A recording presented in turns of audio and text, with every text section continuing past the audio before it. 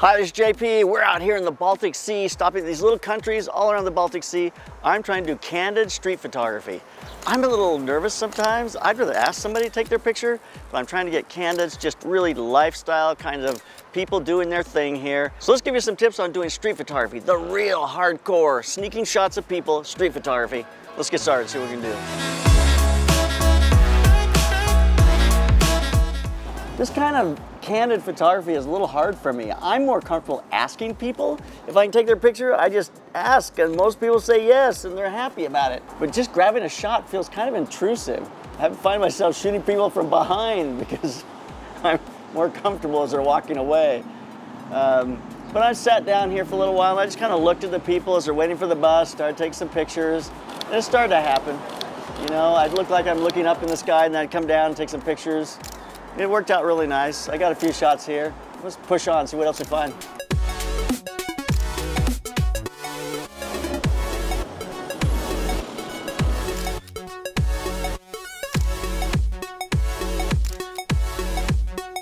So we're gonna go back into the city.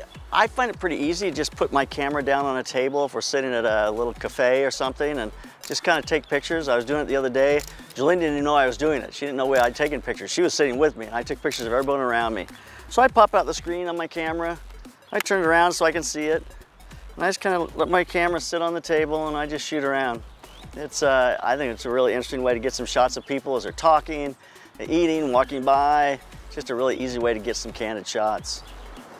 It even works better when Jolene's sitting with me because then it looks like I'm just talking to her. It just makes it pretty simple.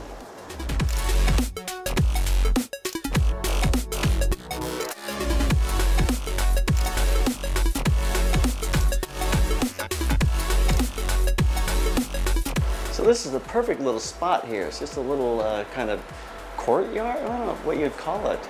There's an entranceway and there's doors going to two different businesses here. So it works out really well. It just allows me to have a place to look. I'm looking out the window. I'm able to pick up images of people walking across the street. I can use the signage in some of them, which looks kind of cool. And I don't know if it's just me, but I feel more comfortable here.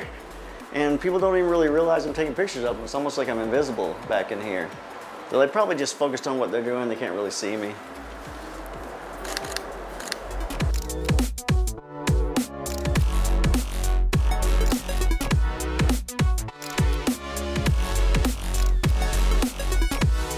I do have to live with the fact that I've got this glass, and it's not, my image is not going to be as clear and clean, but you know, I'm shooting a 50 some odd megapixel image, so it's not like I can't sharpen them up a little bit.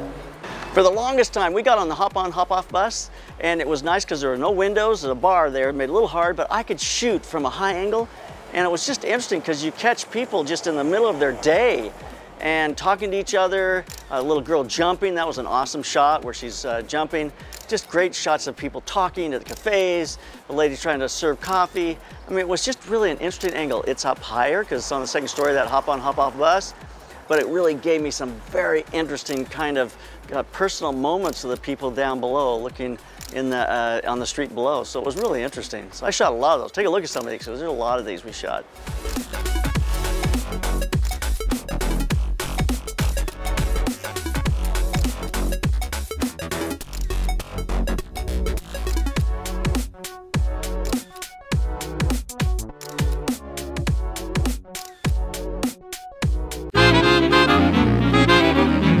My saxophone collection, people say I'm crazy. I've got about 150 saxophones. I love saxophone history. I love all the variations of the instrument that were created, and I love sharing it with kids in school. SKB, oh, you know, when you have a collection like this, the case that you put them in is so important. I heard about them, I introduced myself to them.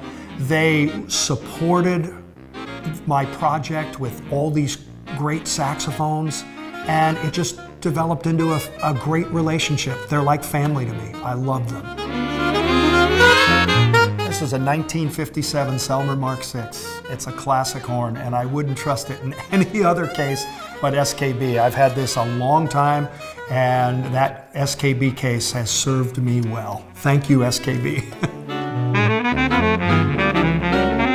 When we were in Japan, I would carry my camera around like this.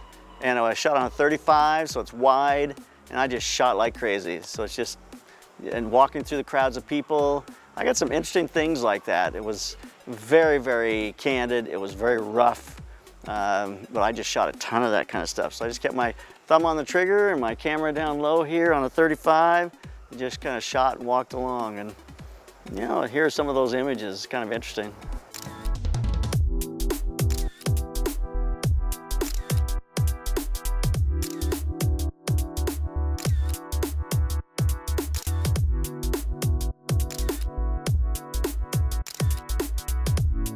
So I'm shooting the Tamron 28-200. It's a 2.8, 5.6. The reason I use this lens is because it's just an incredible range. I've got really wide at 28, I've got it a little more at telephoto at 200. At 5.6, it still lets the background fall out if I get fairly close to people at 200 millimeters. And at 28, I'm at 2.8. So it just makes a great kind of all-around street lens. I can set this at 35 millimeter, look over my shoulder here and be shooting down here and kind of framing things up. I've got it set on electronic shutter so you don't hear the click, click, click, click, click. I mean, that makes a big difference because people hear the click and it becomes kind of obvious. So I'm just kind of walking and shooting as we walk around town, see what we get.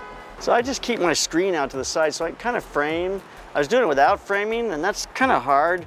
It's just really whatever you get. When you're looking down, people don't think you're taking a picture. That's why the old Rolleiflex was such a great street camera, because you're looking down into it. No one ever perceived you're actually taking a picture of them. So it worked out really well that way.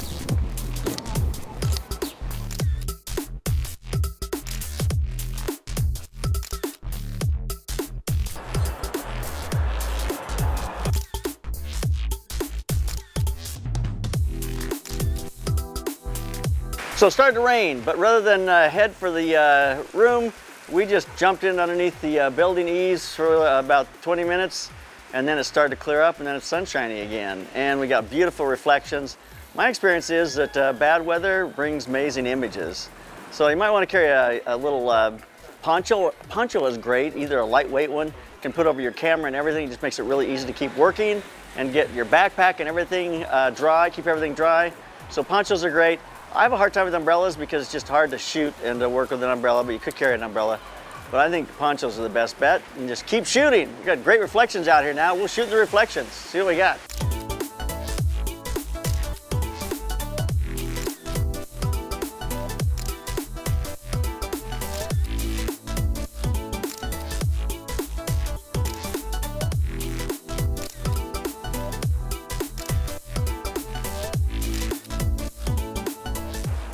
I love looking through windows, car windows, hotel windows, business windows, into windows of the different apartments and things. Just looking through those windows and seeing people in there. There's reflections on the window. It gives you another dimension.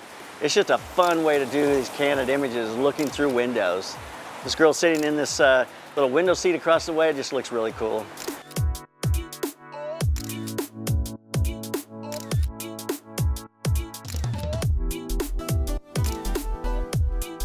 So I'm really working on trying to dirty the frame, and what that means is you have foreground elements that are close to you, they're out of focus, or background elements, or you have one item, one person in focus with people out in focus front and back. It just makes it feel a little more like you're finding this individual in the moment, and it also gives a lot of depth to the image, and it feels like street photography. So I'm really working on giving myself dirty in the frame, things in the corners, things in the front out of focus. It looks really cool.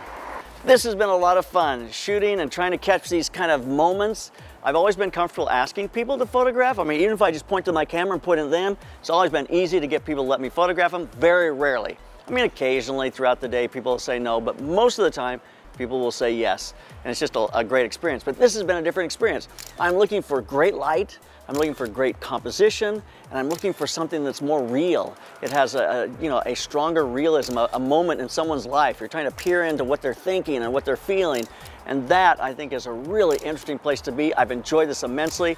I've got some other lessons along these lines. Check them out, and I'm gonna do more of this. So we're gonna get out there, and we're gonna keep looking at this kind of street photography, a lot of fun. So if you want some other lessons that look like this, check them out, and keep those cameras rolling, keep on clicking.